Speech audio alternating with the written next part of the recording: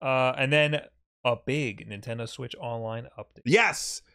This is Nintendo Switch Online Plus Expansion Pak. So if you have that, the more expensive subscription, for the Game Boy Advance, you get a Link to the Past plus 4 Swords adventure and Metroid Zero Mission. So I was confused because it said The Legend of Zelda: A Link to the Past 4 Swords. Yes. And I was like, wait, I thought it was called The Legend of Zelda: The 4 Swords. No. So originally when they ported A Link to the Past to the GBA, they included the 4 Swords adventure, like the original 4 Swords, and then 4 Swords spun off to become its own thing.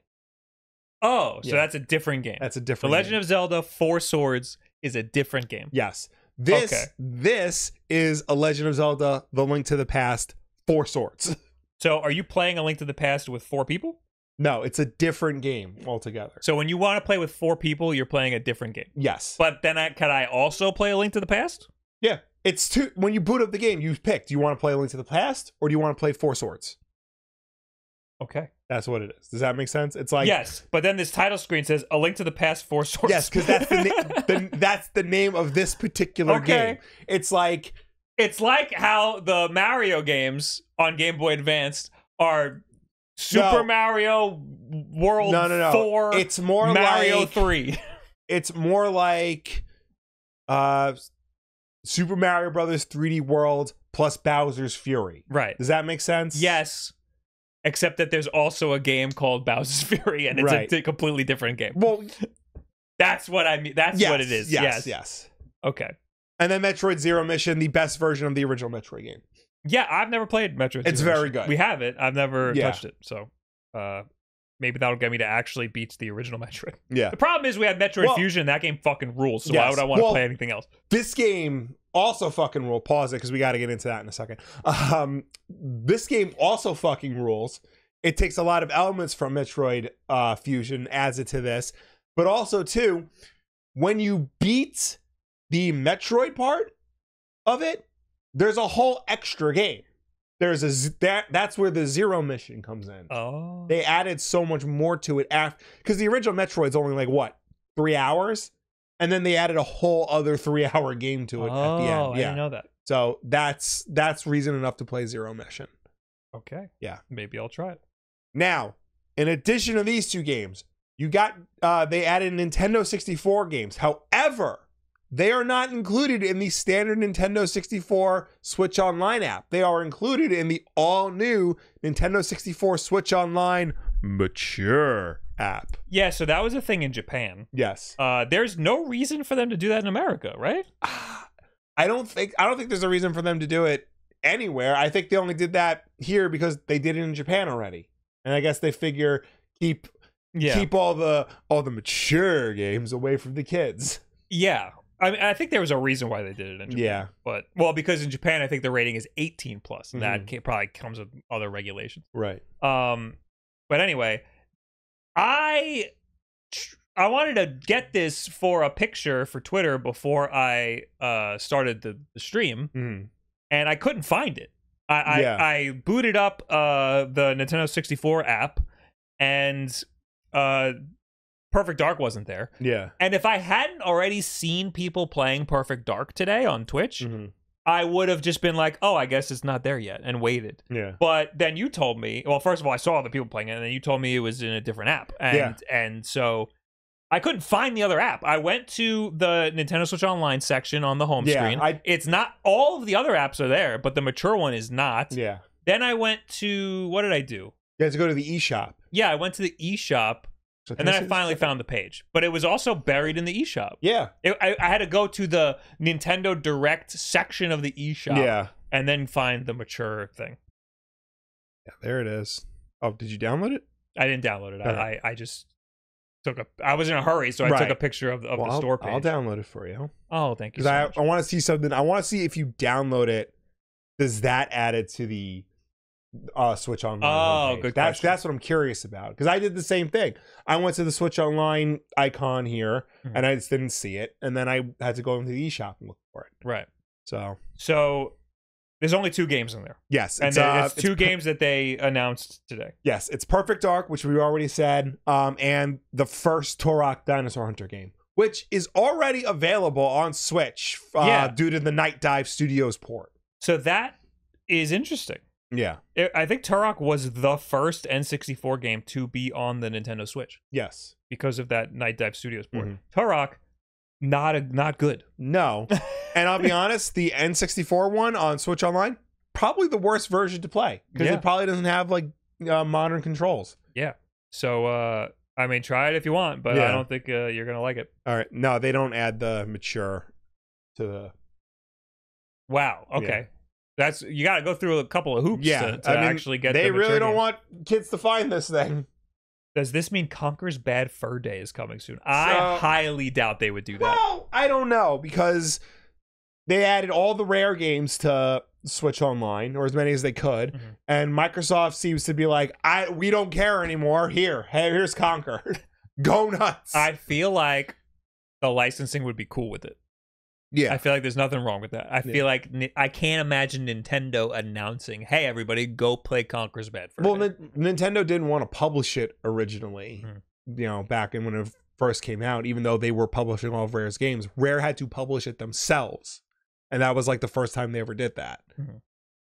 Anyway, Perfect Dark. We love Perfect Dark. Yes, Perfect Dark is great. I've been waiting for this to come. I'm very surprised it did. I thought they would kind of hold this out for a while. I'm curious if this will have the more modern control scheme that like they added to GoldenEye.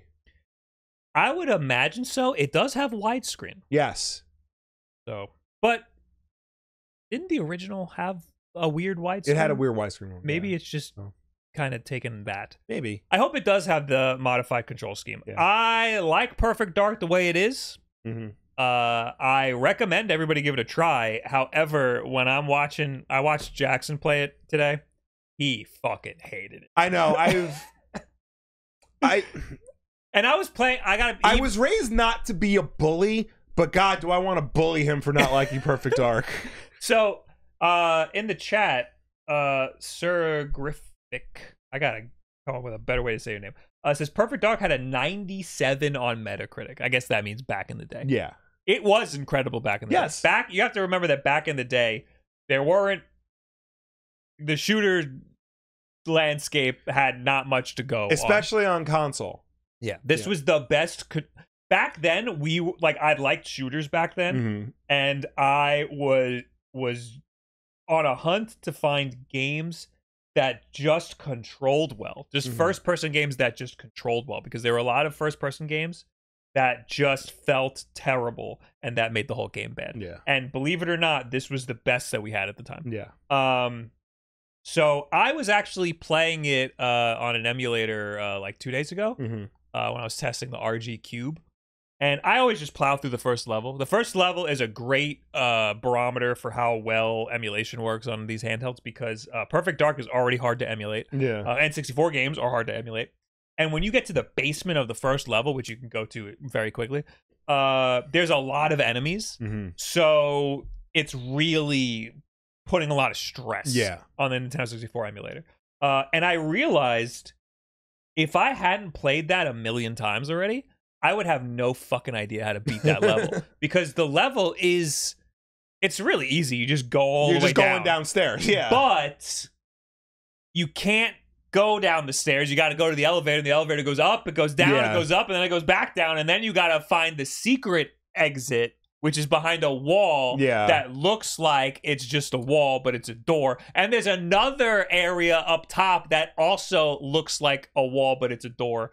So there's a lot of shit you got to navigate. And keep in mind, this is back in the day when like the objectives were different depending on what difficulty you were playing on. Yeah. So if you're playing on easy, all you have to do is go downstairs. That's it. Yeah, but there's still a hidden door to exit the level. But imagine you're playing on anything higher than that when you have to do other things, like you have to find the special necklace to unlock the door to get to the... Yeah, I would recommend, if you want to play this game, just play it on the easiest difficulty, which is Agent. Yeah. Yeah. Just play it on the easiest difficulty. Don't even bother. Unless you end up liking it, then go back and play it on the higher difficulty. It's endlessly replayable, honestly. Yeah. Spoilers? No, I mean, come on. No, first level doesn't count. Yeah. There's so much to this game. Yeah. I think it's incredible. Yeah. Also, I understand why people would have a really hard time with the controls. I was fucking born in this. Yeah. So I got no problem with these controls. But hopefully it has the updated controls. Yes. I don't know. It does have widescreen though. So that is really cool to see. And then there's Turok.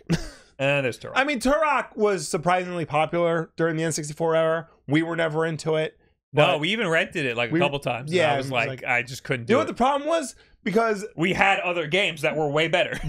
And that was one of those first-person shooters that for some reason they decided the C buttons are going to be your movement and the analog stick was going to look. Right. You know, I remember that when I was testing the Hori N64 controller. Yeah. I was like, wait, this is how you moved in this game? Yeah.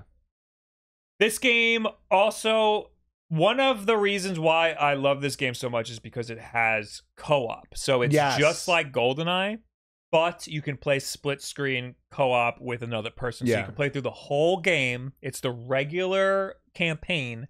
You just have a whole other person playing with you. Yeah. And I think it's incredible for that. Especially if you're playing with somebody who knows the game already.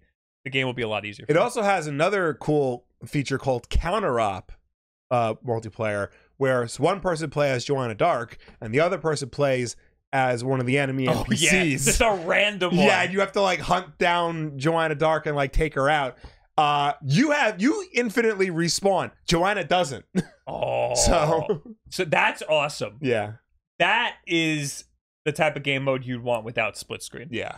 So this game does exist in other forms. It's on the Xbox 360 and it's on Xbox One and Series X. I think it's on PC as well through Rare Replay. Is it on PC? See, here's the thing. I'll look it up. I was told by Gothalion, who's another Twitch streamer. Yeah. He told me the PC port's way better because it has better online. Because you are playing, if you're playing this online, you're playing on the shitty Nintendo Switch Online stuff, and we know that's not that great. But to be fair, you're probably playing with somebody else who has good internet, so like it's probably gonna be fine. Yeah. But those other versions that we're talking about are 1080p. They got the Xbox version has modern controls. It's got a control scheme to emulate Call of Duty. It's got a control scheme to emulate Halo, if that's what you're more into. And you don't have to do split screen. In this, it looks like you're forced to do split screen. Yeah. So that game mode would probably be better played on one of the other ports. Mm-hmm. That way you can't screen look. It is not on PC. It might be unofficially on PC then. It probably is. It probably is unofficial. Yeah. Interesting. So anyway, if you have an Xbox, play it on Xbox. Yeah. PC port is a community decomp project. Okay, that makes a lot of sense. But anyway, I'm glad that this exists because it's a lot more accessible to a lot more people. It'll be way easier for people to play. Okay, and I will play that. Yeah.